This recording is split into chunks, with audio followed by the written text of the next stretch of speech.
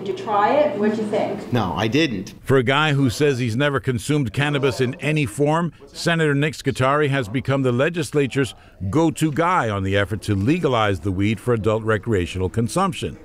This week, he reported on his fact-finding mission to Colorado, one of 4 states to have legalized recreational cannabis consumption. The senator, who chairs the Judiciary Committee, says he talked with Colorado state officials, lawmakers, and law enforcement, and toured cannabis shops, talking with retailers and manufacturers. The sale and use of marijuana is tightly regulated in Colorado, and the regulated industry seems to be working reasonably well. The streets are clean. No one is smoking outside. The dispensaries are contained in storefronts where the product is organized and displayed securely. And really, when you're walking around, you really barely notice that they're there. In Scutari's vision, adults would be able to buy any number of strains of cannabis almost anywhere in your town. And these shops would be indistinguishable, really, from your local cafe or wine store. The state, he says, could find better ways to use the $100 million a year it spends on cannabis-related crime fighting. And New Jersey could see the birth of a billion-dollar industry almost overnight, with tax revenue of upwards of $300 million a year. Who doesn't want an extra couple $100 million in the state coffers?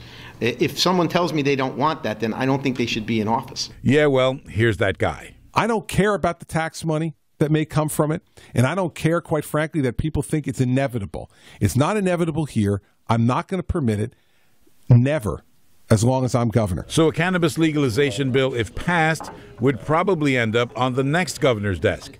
And a handful of those would-be governors are generally open to the idea, as they suggested to us late last year. I think ultimately we will get there, but we need more information before a final decision is made. We've heard both sides of it, and we're trying to learn what works in other states, and it's very early in the conversation still. There will be enough data for us to make an educated decision when the time comes, but I am absolutely wide open to considering it. Open sale of legal marijuana, I don't think we're quite ready for that in New Jersey. Scutari says he should have a bill ready in 60 days and will hold hearings in the fall.